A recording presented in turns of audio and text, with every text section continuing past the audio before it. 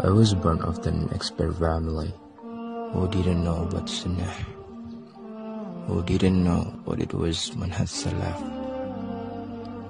It is still blatantly religious, in fact, still familiar with the pure doctrine by Rasulullah,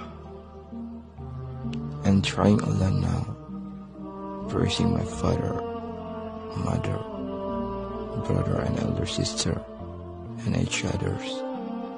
Wallahi, it's too hard when I'm working by myself to turn on the Sunnah alone in the middle of non-expert family to poke them.